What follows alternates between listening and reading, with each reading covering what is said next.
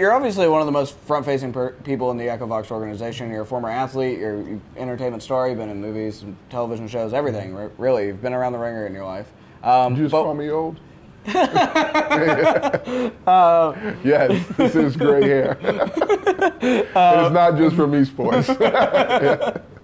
But what does your week to week in Echovox look like? What are your responsibilities versus the responsibility of the other owners, your managers, and everything? What is that like for you? Well, it has evolved from the purchase of Gravity, which we both came in at the same time, into esports, which seems like years ago, right? Right. That was 24/7, 2-year run for me, and it was a sprint, as esports is such warp speed. Not only getting up to speed with the understanding of what it means to run an organization, a professional organization, but building it. And I had a lot of help around me, partners. You mentioned, co-founding with me, and then also going out and trying to, not only find players but create, infrastructure around them.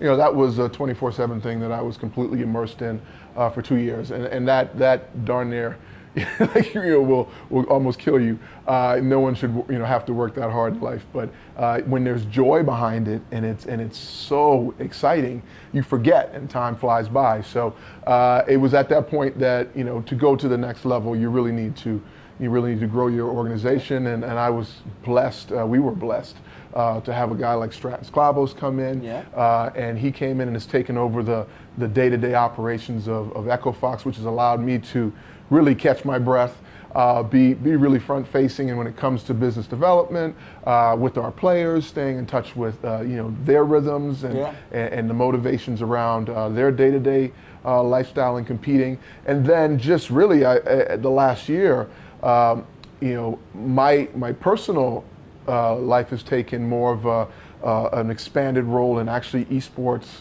as a whole, where I've had to really be a face and a representative of the community, and the likes. The IOC just recently, with the conversation between the IOC and the esports community, had a lot of amazing people from both sides in the room. We got to talk for 2 days about the introduction of both worlds, so that they each got to know a little bit more about each other, and then the conversation obviously turned to is there a place for these two entities to come together? Right. And I don't know if we haven't solved that yet. I don't think that's anything you can solve rather quickly. It was like a first date.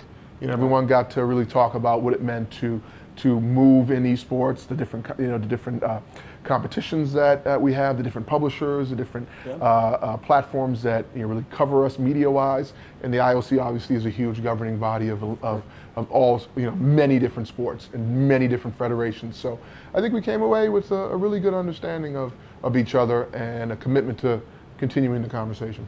Do you think that the Olympics is something that esports needs, or do you think that even if it's not included in the Olympics one day, that we're going to keep on the same trajectory of just going out this community? Yeah, 100%. I think we made that, I say we, I mean, obviously I come from both sides of the track, right? Traditional sports and esports. I no longer really point to a difference in either community. I just think competition is competition, right? And the values of are equally shared. We landed on that, right? The friendship, respect, and excellence is something that both communities share. So we united around that, and now as we started to understand both worlds, we realized to layer the two on top of each other would be quite the undertaking, right? Because when you really look at both worlds, the esports world is as vast as the Olympic space. And a lot of people don't know that. So esports is going to continue to grow at the pace it's growing, with or without the Olympics. The Olympics are going to continue to do what they do. I think just a way to really commonly come around what's most important. And that is the youth. That is the next generation of competitors. That is the love for competition and the shared values of how do we bring this shared love for competition to an audience that really just loves competing and loves video games. And the IOC, I think, got a good education on what it means from the publisher side, from the the streaming platform side, from the player side, all the different silos that make esports go, all the different individuals that make it go. They got to understand why we stand over here as an esport community and go, well, it's nice to meet you, but we don't need you. Yeah. Right? And that is important for them to understand. But at the same time, we stood over here from the esports community and look at the IOC and go, wow, they have some really amazing shared values that we have. They're really reaching out almost in an olive branch type of way, very interested, and it's upon us to tell them what we stand for and what we won't stand for. Yep. And that we're not here, hat in hand going, please accept us. We don't necessarily need to be accepted. We are our own thing. So I think out of that understanding, you can move forward. Right. Neither one is greater than the other. Neither one really needs each other, but maybe there's some amazing things we can do together. And I don't know if that looks like our own Esports Olympics that has nothing to do with the IOC, or if there's some partnership there. We'll see. So you mentioned some of the partners you've worked with. I remember it was a big deal when you started out with a meet in your original group, and then you welcomed Jace, and I remember that was a big deal for you guys. You welcomed Stratton, who's obviously a former owner of the San Jose Sharks. And now, like, your cap table is very wide. You have people like Kevin Durant, you have the New York Yankees, and the St. Louis Cardinals. You just have, like, it's a really good hodgepodge of a lot of different investors from traditional sports. What has it been like recruiting those people, and what has it been like working with those people? Well, it's, you've got a great memory of the history. I mean, it did start off, Amit and myself, just, really digging into the Gravity purchase, and Khalid Jones was a part of that as well. I mean, this was the original guys really up at Amit's house in the hills, like just really getting to the nuts and bolts of how do we enter esports responsibly, how do we enter it respectfully, how do we discover what it means to run an organization. I'd been a player. That didn't mean I knew how to run an organization. Yeah. I think a lot of people don't understand that. No, I mean, just because you played in the NBA doesn't mean you can run an NBA franchise. Just because you played video games and loved them and competed in them doesn't mean you can run an esports franchise. And I think that's the most important lesson for anyone out there that is thinking about getting in. It is a business. It is a full-fledged business with a lot of responsibility and commitment. And so once we kind of garnered that understanding, Jace being a friend of mine, it really was a huge part of my life for the last 10 years when it came to my understanding of Twin Galaxies and esports and world records and the players and how they'd evolved to scholarships and competing and being sponsored and having a life as a pro was just a complete education that Jace and I really talked about for really like 3 years. Wow, we played a lot of video games against each other, right? But then that brought us to the understanding that how vast the esport landscape was.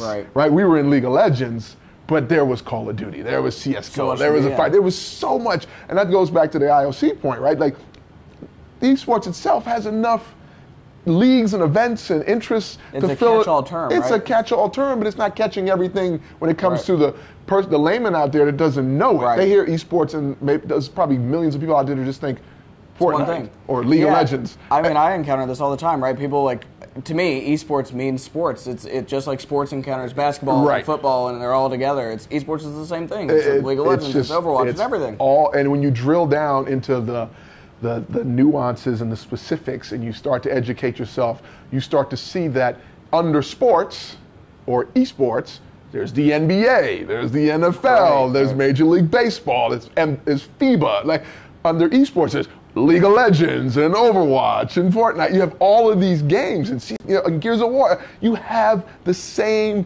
behemoths, silos of business that you find in traditional sports, but people just hear esports and they think, oh, it's this little niche thing that's popping up somewhere in the world that maybe I've heard about and I should look over there and see what it is. No, it is I always say it's a tidal wave that has hit the shores of traditional sports and mainstream America and the world, and it is a tidal wave. It is not this little wave you came in on a surfboard.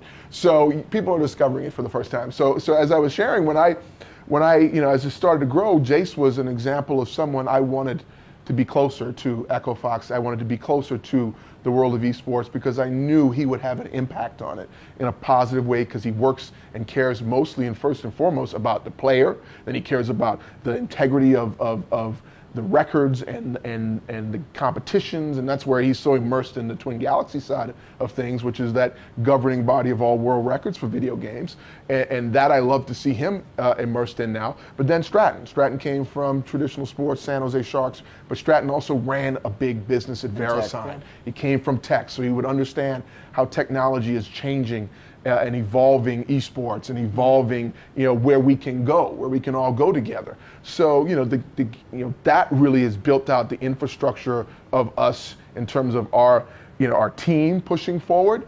And then, as always, when you look at what has happened in the last 3 years, as you've reported,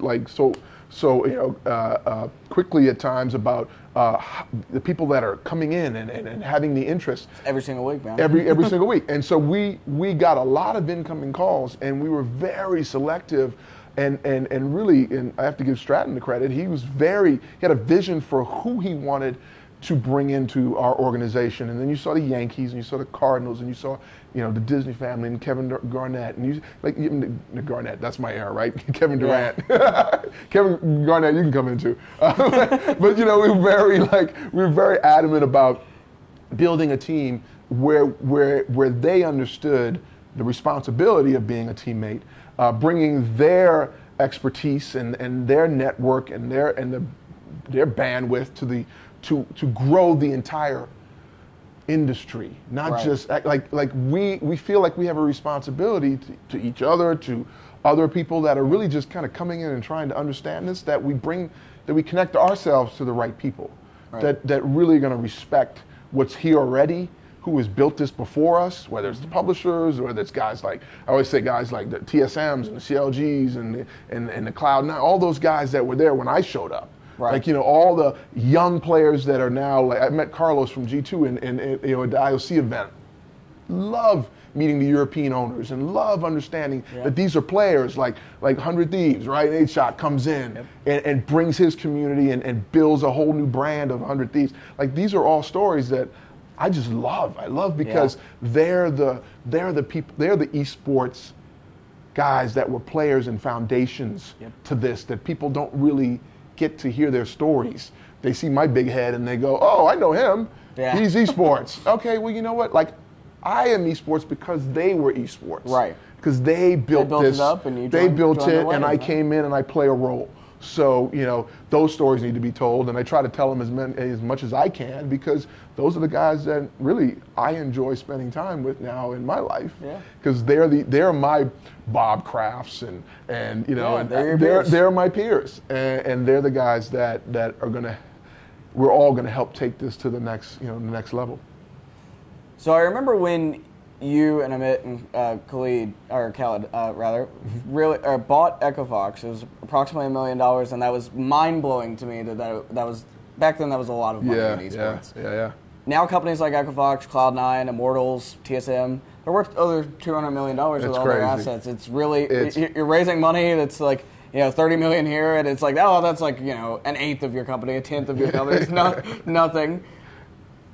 From the financial and business side, what do you think of the evolution and how we've gone from where $1 million is a lot to now these companies are worth $250 million? In a really short amount of time. Yeah, 3 years. Well, but I got to credit really in my case, for us, it's been the Amits and the Strattons and the Jaces and the Khalid and Ali and people that really came from big business. Yeah. And really took a leap of faith in a vision that I had along with Jason and the things I felt were there for growth potential, and really brought structure, brought expertise to our organization. And now as I've watched Jack and Andy and Steve and other guys that are close to me in the NA, I've watched them take on partners that are great business minds and have supported them in their visions. And so, look, the reason this has taken on this warp speed when it comes to the multiples of these organizations growing,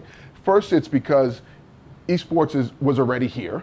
People are just discovering it, but it's global. The technology has unlocked our brands to be seen in China, in Europe. Anyway, people that know the EchoFox brand globally, it just is mind-boggling to me in a short span of time that we've been a brand and out here in business. But man, it's continued to grow, and really the people that have gotten in 3 years ago, they kind of got in defensively. They didn't know, okay, I don't want to miss the boat, and then 3 years later, people are realizing I kind of missed the boat a little bit, and they're just really getting in because they see where this is going, and it's really it's rather quickly because of technology, I say, and the awareness of the fan base's ability to compete anywhere in the world globally. It's unlocked these brands to the level that it's gotten to. You see right now, $200 million is an esport brand that's been around for 4 years, 5 years.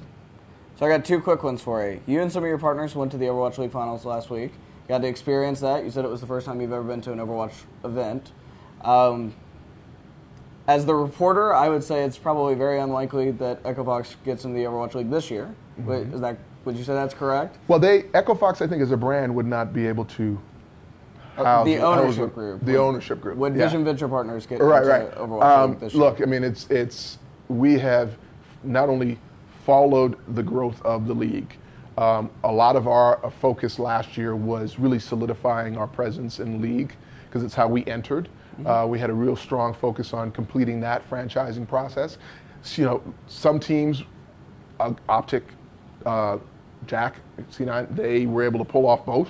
Yeah. We were still too young. Jack had more structure and more stability at that point, and so did Optic. So they were able to do that. But as you see, that's the London Spitfire.